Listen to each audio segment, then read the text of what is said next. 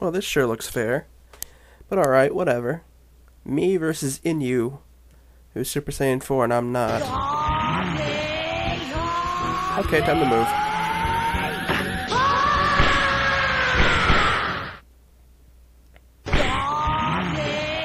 No.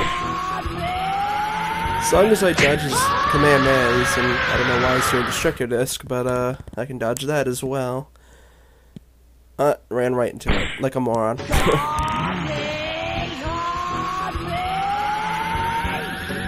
Nope. You can do Kamehameha, but it's... Okay, that time he stun locked me and managed to get me right before I could get out of it. Let's see, Destructo Disc. And he hits me Dragon Fist, okay. Where'd he go? Oh crap. Why'd he move there? He's just standing out here. He's been doing this for a little bit of time. Maybe if I kill him I get a bunch of experience or something, so let's just go ahead and... I wouldn't attack me 8 times if I were you. Is that a challenge? That's 7. Oh. Oh, look at that damage that just did. Holy crap.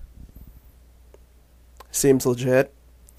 Well, I think the rest of this video is going to be me ascending to Super Saiyan 4 after me training off screen.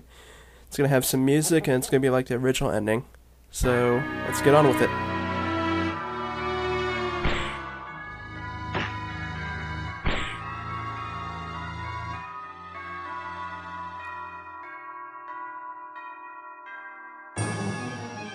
And this is to go even further beyond.